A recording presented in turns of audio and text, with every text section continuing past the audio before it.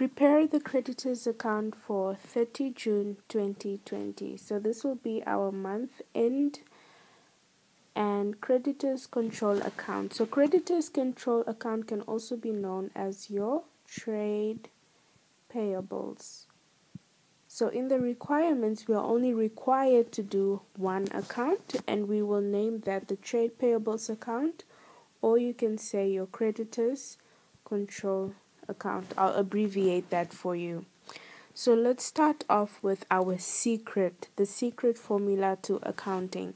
So we have your debit, and underneath your debits we have your assets, your drawings, and your expenses, and underneath your credit you have your income, liability, and your equity. So you can just memorize it as Daddy Kyle. Okay, so what this means is that the original way in all these items operate is that your assets, your drawings, and your expenses will increase on the debit side, and your income, liability, and your equity will increase on your credit side.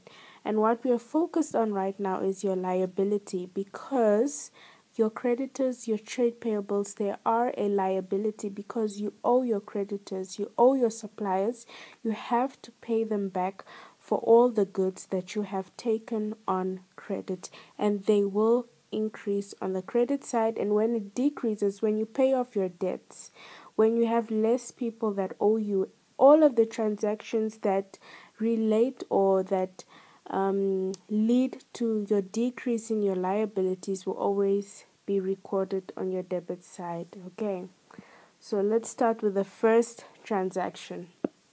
1st June 2020, your opening balance is 60,000.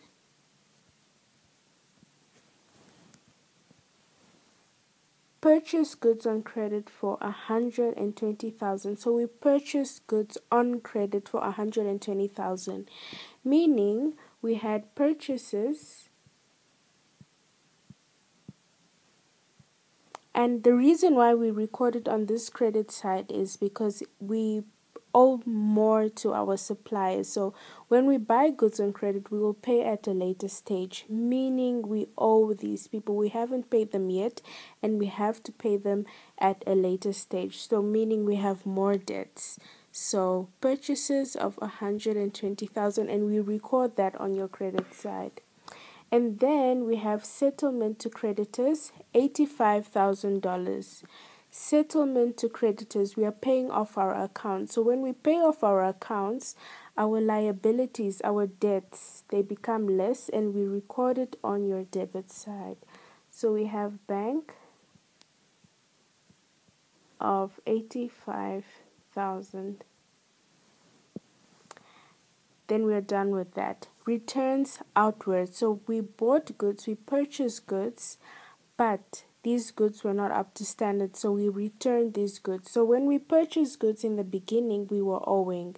Now when we return them, they have to refund us that money. So the returns outwards is your $27,000. Returns outwards. So we do not owe them for those purchases as we are returning the goods. We are done with that. Discount received. Discount received is when we have received discount from our creditors or our suppliers. Maybe we have paid our accounts early. So discount received of 3,500.